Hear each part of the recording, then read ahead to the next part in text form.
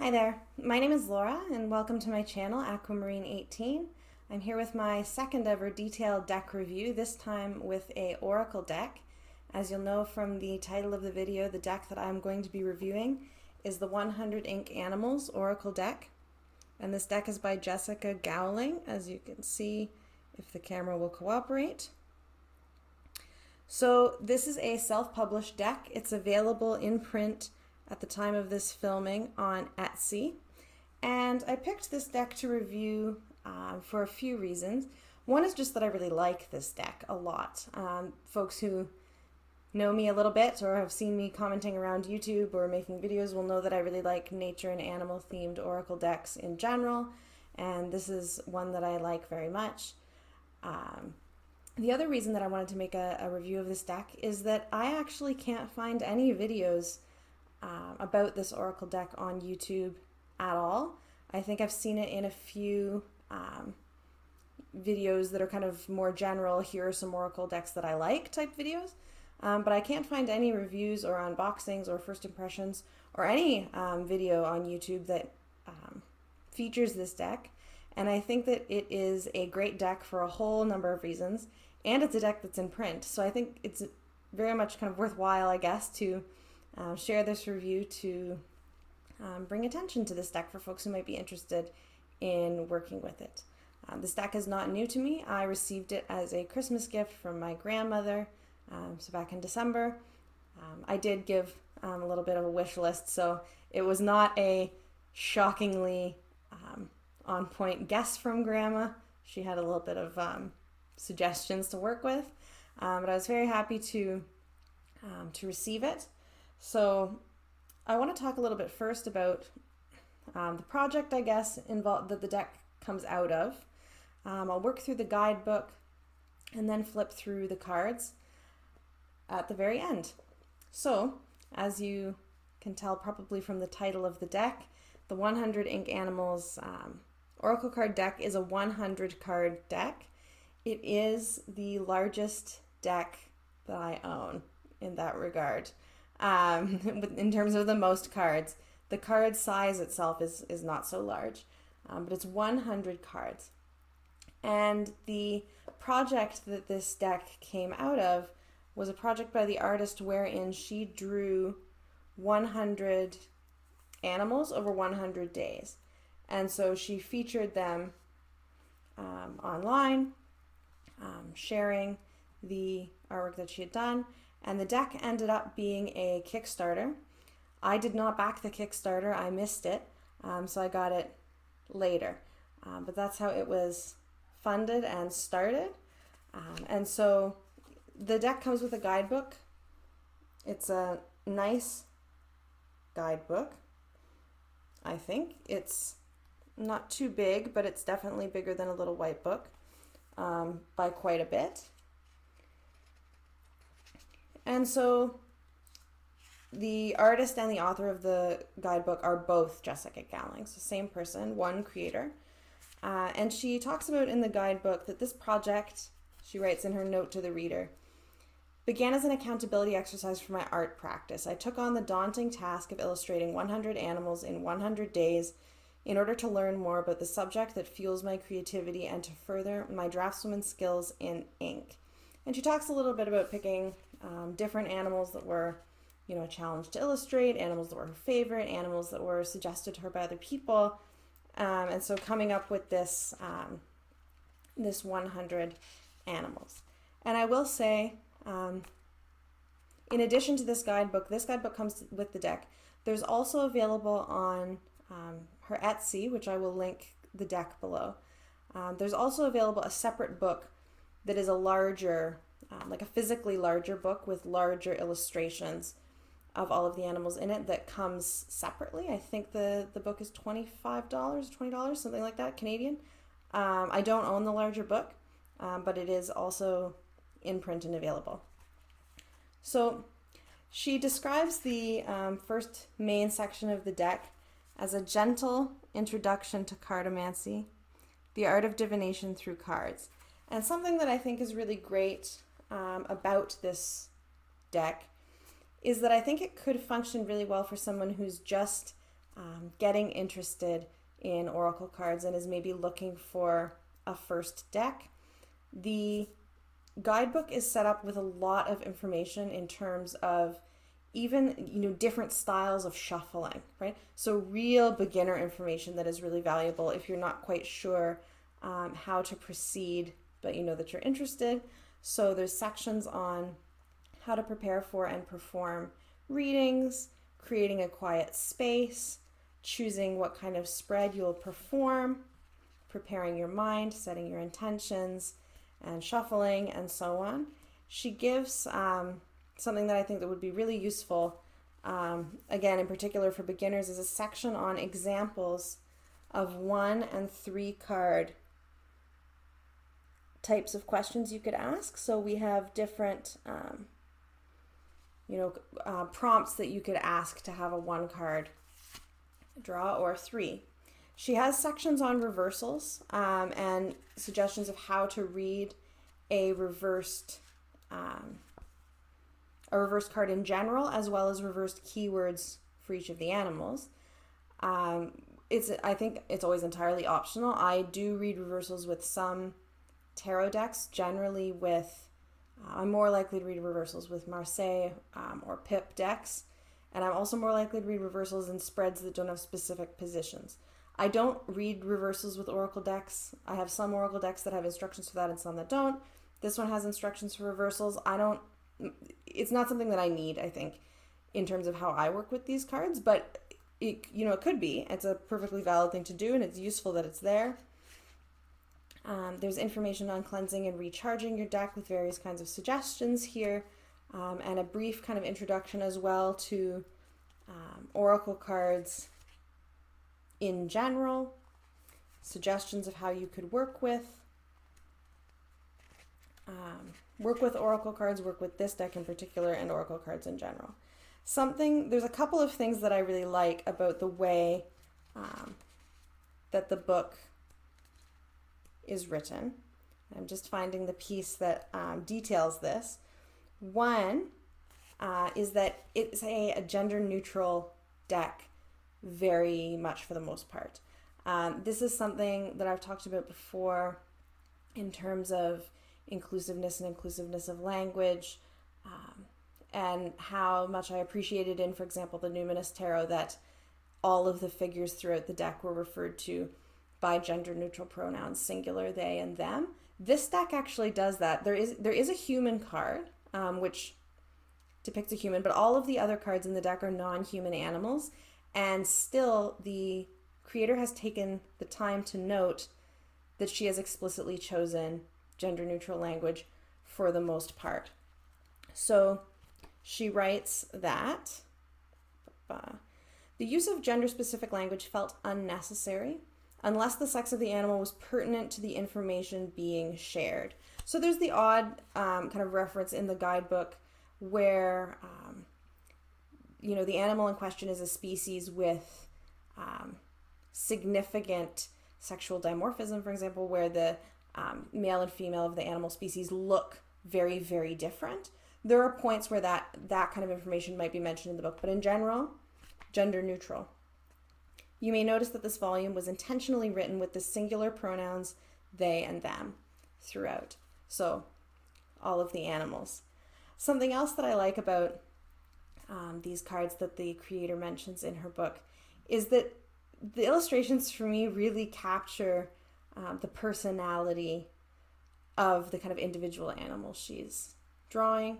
They're not, they're black and white, so they might look at first glance like they're going to be kind of scientific studies of each animal, and they're really not. And she goes out of the way to point out that they're really not, right? She says that these drawings are more so unique portraits than they are scientific references. She capitalizes each animal's name, speaking of them as individuals, which I think is great. The other thing that I really liked in this deck that I think, is something that I struggle with in oracle decks a little bit, something that I look for, is kind of the balance of how much the oracle deck is book dependent, right? So how much of a message is on the card itself versus how much message is in the guidebook, suggesting that you need to turn to the guidebook each time you draw a card, for example. And so we'll see these cards just have single keywords on each one.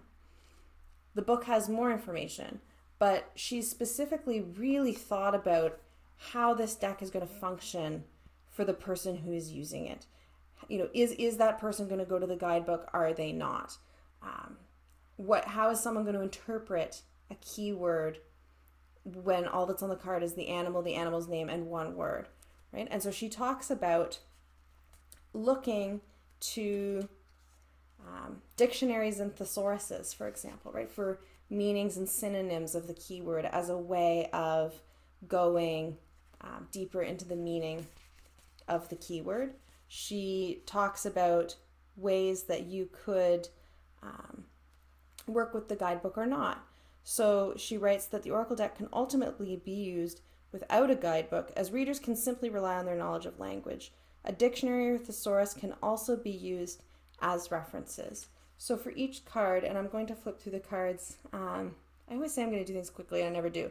I'm going to try to flip through the cards quickly. There are 100 of them. For each card, and they're in alphabetical order, for example, starting with Aardvark, you get one word, devour, here. But when you go to the guidebook, you get quite a bit more. So for Aardvark, you get, and for each animal, you get one page, which has information about the animal's behavior. Sometimes it mentions things like diet or where they live, nicknames, what they do.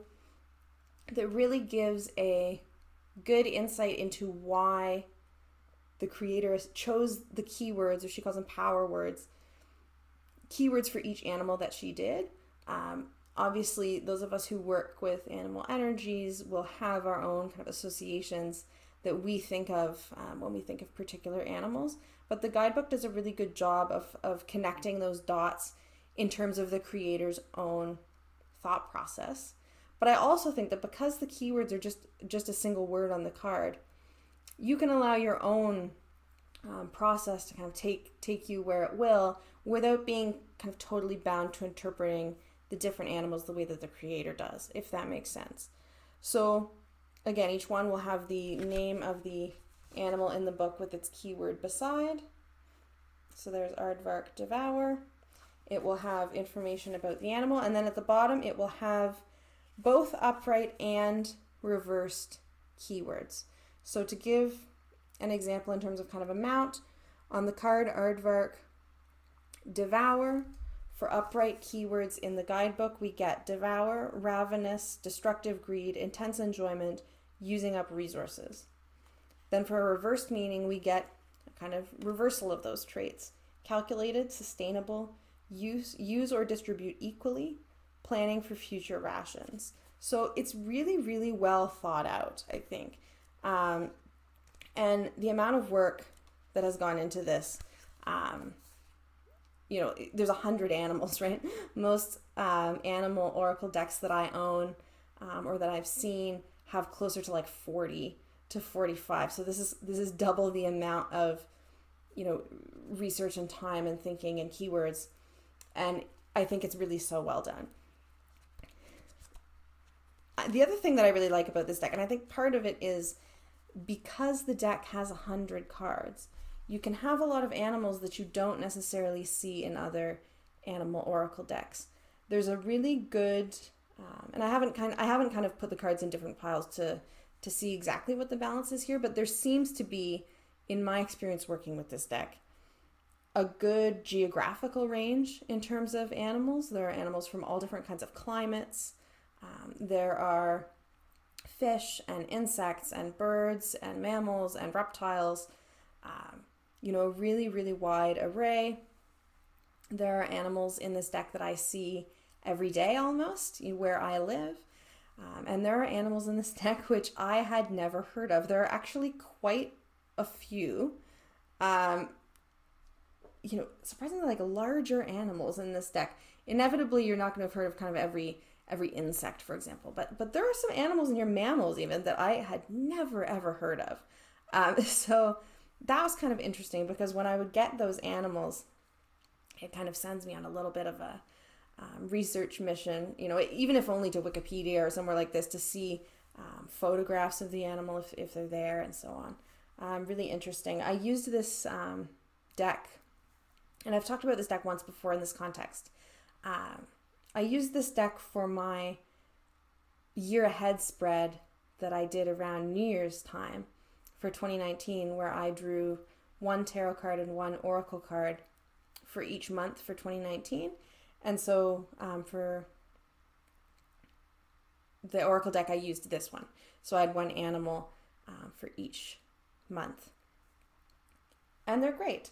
So I'm going to flip through the cards. Just give me 1 second while I run and get a drink again. And then I will flip through the 100 ink animals and then share final thoughts.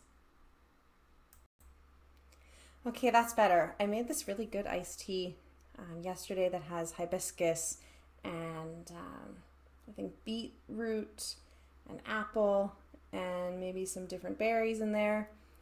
Really, really good. I feel like I've been talking a lot the last couple of days. And it's just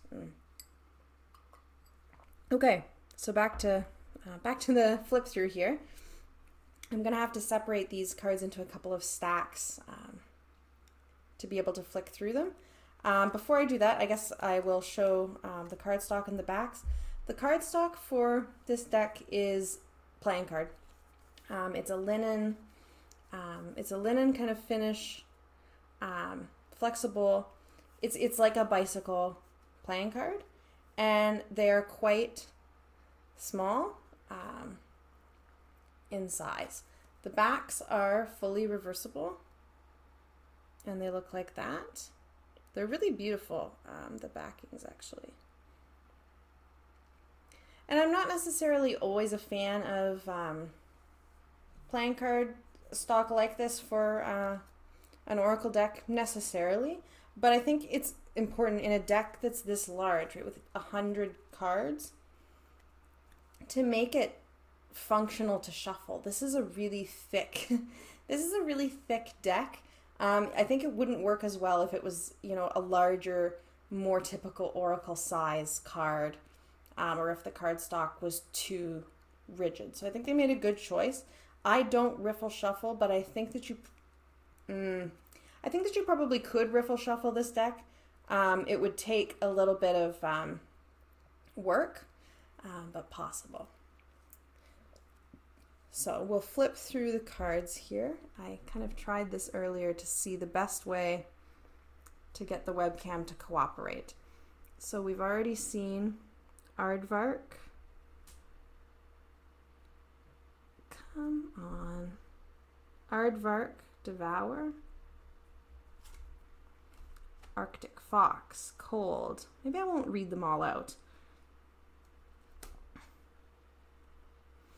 And the medium is ink drawings, ink pens, as the 100 ink animals title suggests. Beavers are very persistent.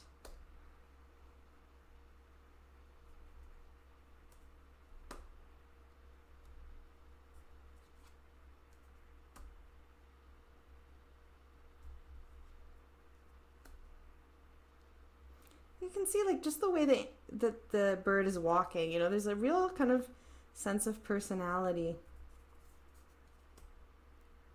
to a lot of these.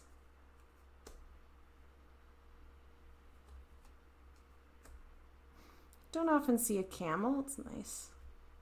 Stamina makes sense there for sure. Capybaras I love. I love to watch on YouTube capybaras swimming. I find them really amusing to watch. Kind of like great big guinea pigs.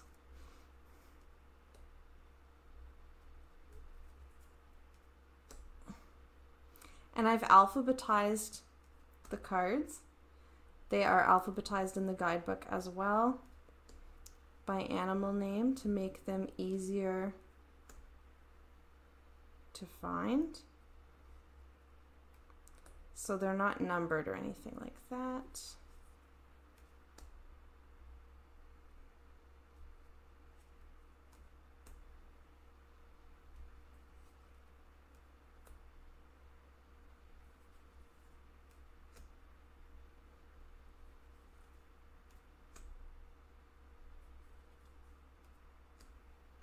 I like the big ears of the fennec fox. I think they're really fun too.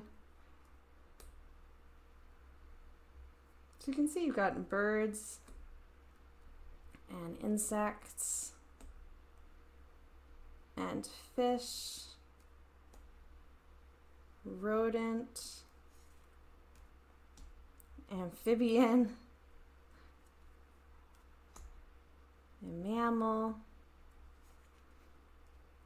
goose, aggressive. This one kind of made me laugh. I don't know if geese are just aggressive as a general rule or what, but growing up near where my family lived, there's a kind of it's called the animal farm, but you can go and see these different farm animals, and you can feed bread to the ducks and so on, and some of them are kind of in pens like horses and that, and then other ones just wander around freely and you can meet them and pat them. And goose aggressive made me laugh when I saw it, because at the animal farm the ducks were fine, but the geese, because they expected everyone coming through the door to have bread or something like this, the geese would like chase you. And when you're little, little child and the goose is like as tall as you, terrifying, the geese. But we see the Canada goose like this all the time where I live, and they will sometimes be aggressive, as the keyword suggests.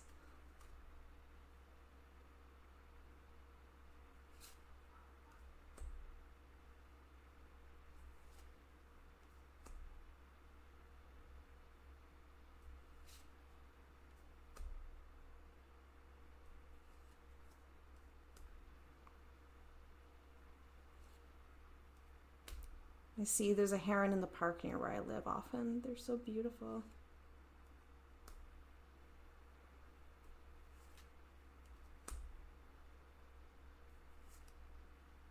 Human, and the keyword for human, consciousness. And I really like, I don't know if you can see that the human has an animal tattooed on her arm, a bird, and I think one on the leg as well.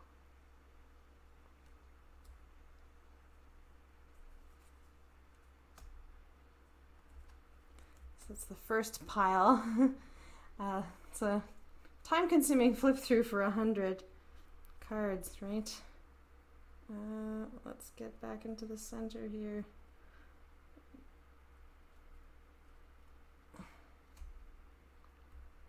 Oh my goodness, okay. Lemur.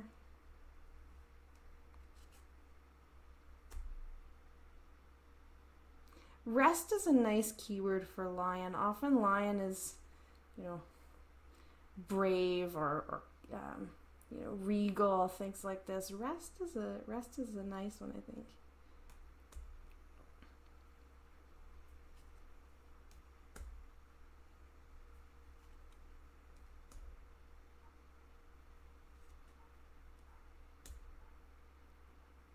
Magellanic? I've not heard of that one, but he or she, they seem to be a baby penguin of sorts.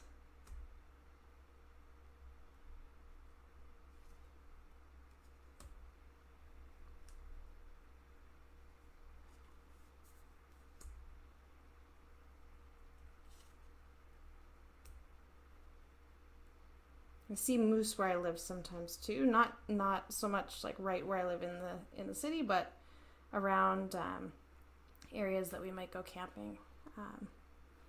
They can be aggressive as well. You don't want to be chased by one.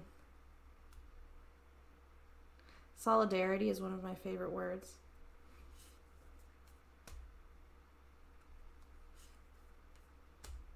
So pangolin. Maybe we'll look up pangolin. I like to look up the few that I've never heard of, and this is inevitably going to reflect my geography and where I've grown up. Maybe some viewers are like, "Oh, pangolin, that's everywhere," I'm not sure, but it's one that I had never heard of before I got this deck. So pangolin, protect. They look a little bit like armadillo, but not so round in the picture. So pangolin for protect, the guidebook says, this animal has a layer of protective keratin scales covering their entire body.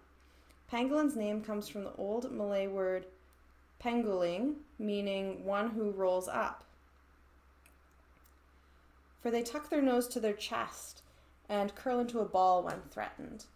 Their protective adaptation has ironically hurt them, since the desire for their scales has made them the most trafficked animal in the world. Pangolin needs you to keep yourself safe from harm or injury. Take certain precautions and avoid harmful situations in order to prevent bad things from happening. Employ trusted ways of safeguarding yourself from negative influences or people. Security and confidence can only grow when they are free from dangers and threats. Pangolin. So you can see the guidebook gives a lot in terms of context and why the keyword protect would be chosen for this particular animal. But I think that the keywords in the deck are well chosen, and as the creator suggests, you could very much just work with the deck on its own without the guidebook. Though the guidebook it comes with the deck, so for a deck like this, I do like to work with it, but lots of resources. You could also always research the animal too. Peacock, sensual.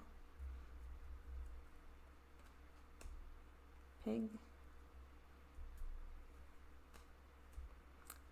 Pika or Pika, I hadn't heard of this one either.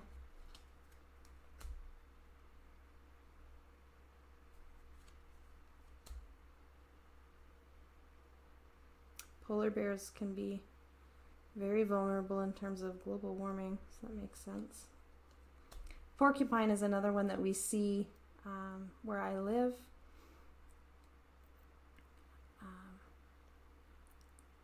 And I like this picture of the porcupine.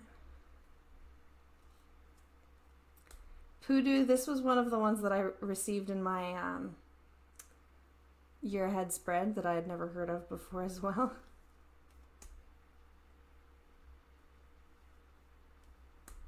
Raccoons I see very often. Sometimes they're getting into trouble digging in the garbage. And this is, I really like, you know, this raccoon kind of looks like the ones when you catch them digging, trying to get into your garbage can outside, and they look at you in this cute, you know, way that they've been caught doing that.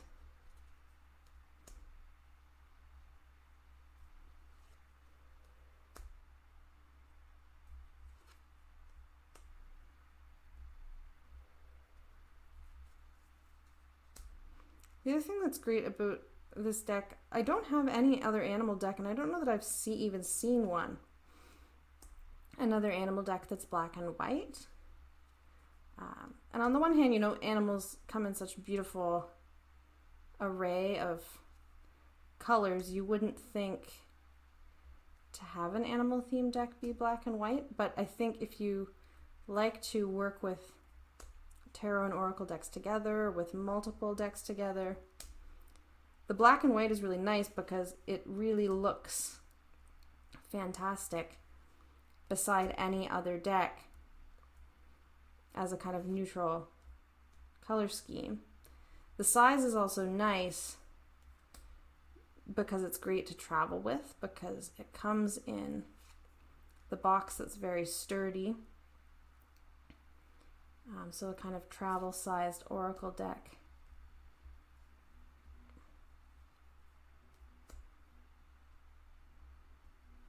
Is nice to have.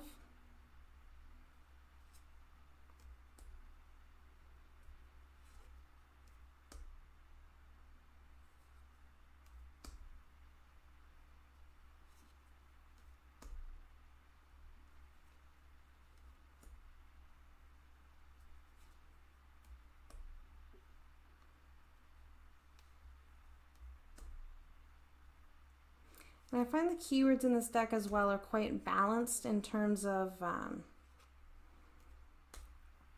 they're not, you know, it's not an affirmation deck. They're all not necessarily words with positive, you know, initially positive connotations.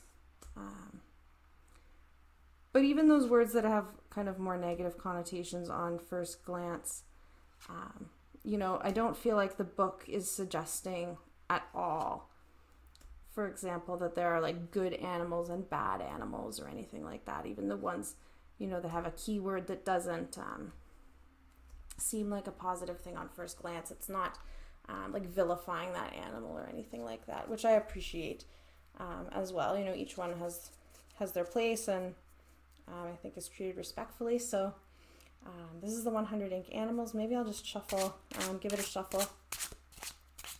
And they shuffle well, I mean, as playing card stock does. They slide, you know, really, really smoothly, beautifully. Shuffle, and we'll just shuffle to have a final message to round out this deck review.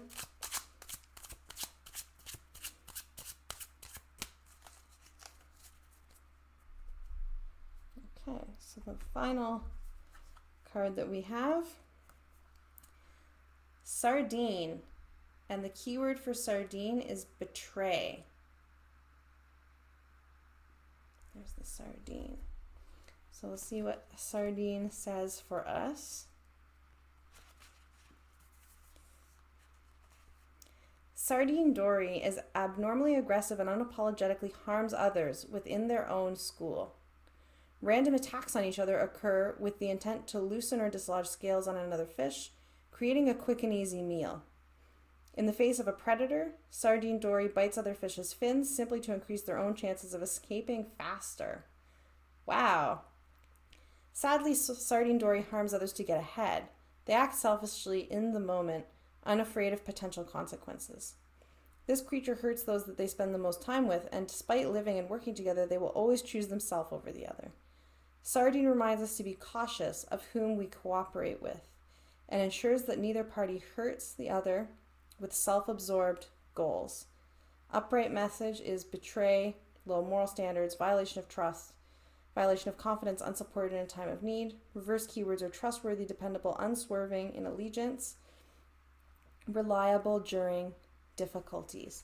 So I feel like, you know, the sardine card then in terms of betray is really talking about, you know, behavior under pressure, you know, emphasizing the way that the sardine will kind of sabotage the others if it means that it will be able to survive, right? Or to, you know, feed itself when it needs to. So kind of, yeah, I don't say lashing out, because lashing out kind of implies a kind of judgment here, right? And we can't, I don't think we can kind of ascribe, you know, moral weight to a fish's behavior, obviously.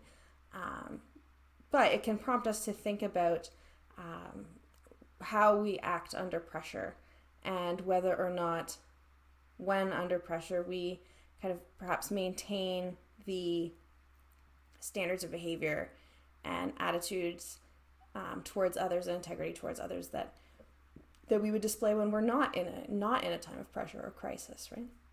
And that kind of consistency. So there's our message, sardine, mindfulness, about behavior under pressure. A good message. So that's the 100 Ink Animals Oracle Deck and Guidebook, written and illustrated by Jessica Gowling. And it is one of my favorite animal-themed oracle decks. It has 100 cards. The illustrations are just beautiful. The keywords are open-ended enough, but simultaneously specific enough to be functional without the guidebook. And the guidebook contains a ton of information on working with oracle cards that I think would be really helpful for a beginner. And I think, you know, someone who's not a beginner would get just as much out of the deck as well. So that's my review of the 100 Ink Animals Oracle deck. I hope it was interesting, and yeah, that you enjoyed seeing the deck. So let me know if you have this deck. Let me know what you think of it and how you've worked with it, or what your thoughts are, or what you look for in an animal oracle deck. Thanks for watching, and have a great day. Bye.